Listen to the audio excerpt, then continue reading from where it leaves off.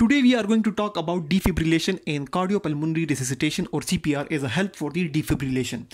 Now, what is basically defibrillation? Defibrillation is a process in which a shock or electric shock is passed to the heart and the rhythm of the heart is restored.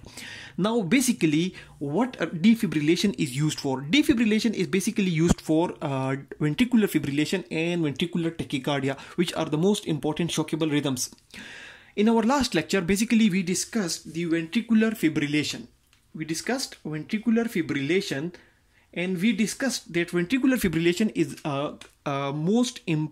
one of the most important of causes of death after acute coronary occlusion or acute myocardial infarction or heart attack.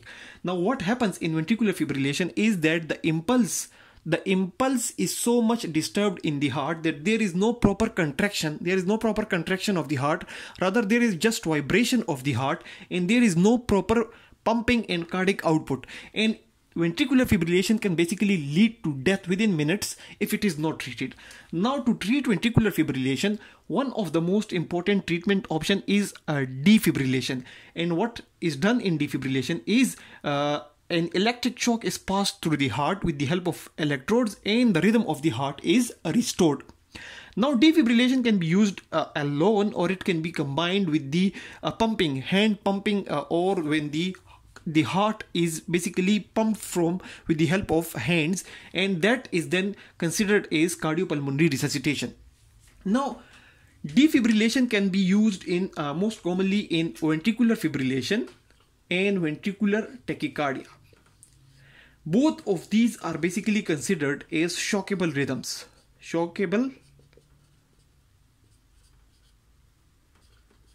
There are a lot of other abnormalities in the heart which are basically not shockable, and in which an electric shock cannot be given to the heart.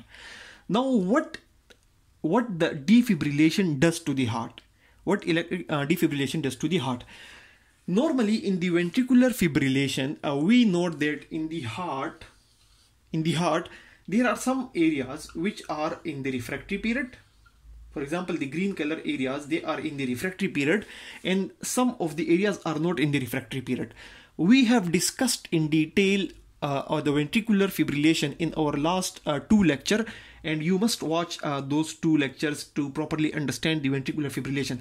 So what happens in the ventricular fibrillation, that there are different pockets of refractory areas in the heart, and the impulse keeps on moving around and round, which is basically known as the circus movement, and the impulse which is not normal, it keeps on entering different areas of the heart, that is known as re-entry, and it leads to a vicious cycle in which there is no proper pumping of the heart, there is no proper contraction of the heart, and the different areas of the heart basically contract at their own will with different rhythms.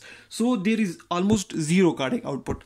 What defibrillation does is that when a shock is passed through the heart, the whole of the heart is basically put into refractory period. The whole of the heart goes into the refractory period for 2 to 3 seconds. And after 2 to 3 seconds, then the hearts come out of the refractory period, and it starts beating with the sinus rhythm. It starts beating with the sinus rhythm. So, what is defibrillation? Defibrillation process is basically the passage of electric shock to the heart so that it put the heart into refractory period, the whole of the heart. And in defibrillation, a high voltage current is basically used. A moderate voltage of current, if applied, it can basically start ventricular fibrillation. It can start ventricular fibrillation, but a higher voltage, a strong voltage, can basically bring the heart out of the ventricular fibrillation, and that is basically defibrillation. So it puts the heart in the refractory period, the whole of the heart. Not in the ventricular fibrillation, there are small pockets of refractory areas, and some areas in the refractory period, some are not in the refractory period. So impulse of the normal impulse can go into some areas and not into the other areas, so there is no proper pumping. The defibrillation process put the whole of the heart into the refractory area, and current cannot pass through the whole of the heart for 2 to 3 seconds, and after 2 to 3 seconds the heart starts beating with its sinus rhythm, and the normal rhythm of the heart is restored, and the person can come out of the ventricular fibrillation and can live a normal life. Now, what should be the amount of current and for how long the current should be applied in the defibrillation process? So normally 110 volts of 60 cycle alternating current for 0.1 second is used.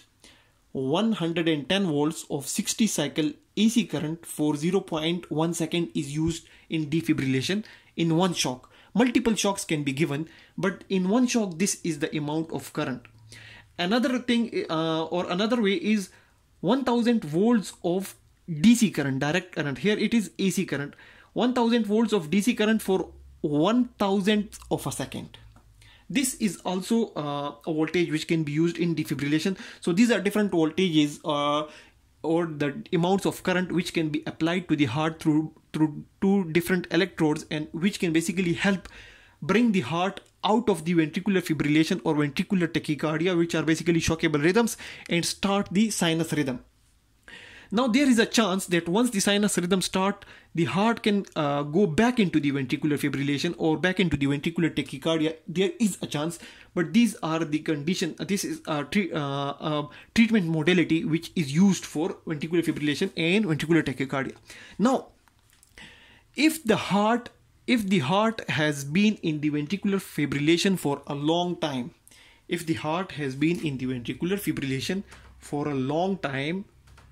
and there are no sufficient nutrient because the blood flow to the heart has been stopped, then defibrillation will not be able to restore the sinus rhythm. Now what is done in that condition is that the heart is basically pumped with the help of hands. The physician or the helping person may put their hands on the chest and will compress the heart from the chest, above the chest, and he will be compressing the heart consecutively for 30 times, and then give breathing, mouth to mouth breathing, twice. So this is basically a 30 compressions and then 2 breaths. 30 compressions and then 2 breaths. What's done is that the chest is compressed consecutively for 30 times, and then 2 breaths are given. Mouth to mouth breathing is given. And what it does is that it starts the blood circulation through the heart, and some nutrients may go into the heart muscles. And after that process, defibrillation or a shock is given. Then this combined pumping plus defibrillation is known as cardiopulmonary resuscitation.